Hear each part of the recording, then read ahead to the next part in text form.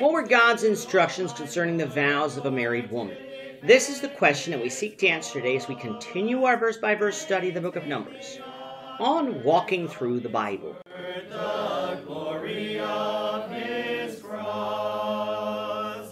If you have a Bible with you, turn to Numbers chapter 30. We're going to be reading from verses 9 to 16. If you don't have a Bible, don't worry. Just follow along with us on the screen. The version that we'll be reading from is the New King James Version. So, Numbers chapter 30, beginning of verse 9. Also, any vow of a widow or divorced woman by which she has bound herself shall stand against her. If she vowed in her husband's house or bound herself by an agreement with an oath, and her husband heard it and made no response to her and did not overrule her, then all her vows shall stand, and every agreement by which she bound herself shall stand. But if her husband truly made them void on the day he heard them, then whatever proceeded from her lips concerning her vows or concerning the agreement binding her, it shall not stand. Her husband has made them void, and the Lord will release her. Every vow and every binding oath to afflict her soul, her husband may confirm it, or her husband may make it void. Now if her husband makes no response whatever to her from day to day, then he confirms all her vows, or all the agreements that bind her. He confirms them because he made no response to her on the day that he heard them. But if he does make them void after he has heard them, then he shall bear her guilt. These are the statutes which the Lord commanded Moses between a man and his wife, and between a father and his daughter in her youth, in her father's house. In this lesson, we're going to continue our discussion on vows, specifically the vow of a woman.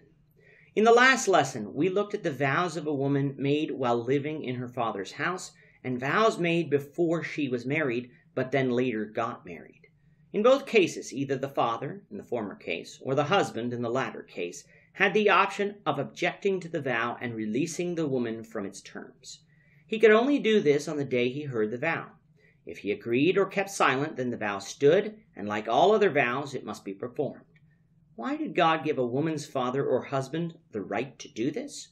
Because God placed the father as the head of the family, and thus he placed the husband as the head of the family. Therefore, he could object to the vows of those under his authority due to the fact that those vows would likely concern him in some way as well. It is not that God viewed women as less than in society, but he did place the man in authority in certain situations, and therefore all those under his authority were to submit to his authority.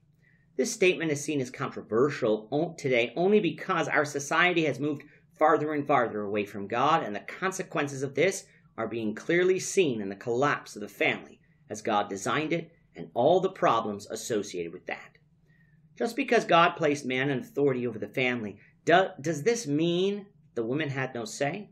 No, for a wise husband will seek out her advice, as the husband and the wife are to be one.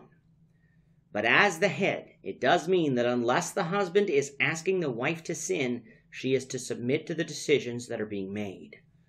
What if the husband makes poor decisions? God will judge him for that. What if the wife doesn't submit? God will judge her for that. In all things, though, children of God are to obey God in all areas of their lives. Coming now to verse 9, we quickly have instructions of vows made by widows or women who are divorced. In those two instances, the woman is not under the authority of her husband, for he is either dead or no longer her husband in the eyes of man, nor is she under the authority of her father, for she left her father's house in order to marry. As such, her vows were to be carried out, for there was nobody to overrule them. If the woman remarried, the instructions given in verses 6 to 8 would apply.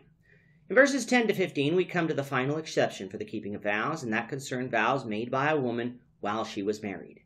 And just like the other two exceptions, the one who has authority over her may object, in this case her husband, and his objection would release her from the vow. The objection must be raised as soon as he heard it.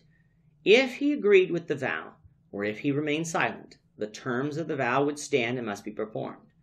What if the husband later tried to annul the vow, or in essence annulled the vow by refusing to let his wife perform it? He would bear her guilt, according to verse 15, seeing as how he was preventing her from fulfilling what was her duty to do. God does not hold us accountable for the sins of others. He only holds us accountable for our own sins. Now, I don't believe that the woman was released from her vow in this situation, but she was being prevented from performing it through the actions and sin of her husband. That meant that if her husband later repented of his sin, she would then need to perform her vow. I cannot be completely certain of this conclusion, but from the context, the conclusion seems reasonable. However, since we're not under this law today, we don't have to worry about this. We simply must follow what God has told us to do. With that, our time is up for today. The Lord willing, we hope you'll join us for tomorrow's discussion of Numbers chapter 31, verses 1 to 11, as we continue our walk through the Bible, one verse at a time. Thank you for watching today's episode. We hope that you found it edifying and ask that you not only subscribe to our channel and podcast, but that you like and share this episode among your friends, so that the saving gospel of Jesus Christ can go out to the whole world.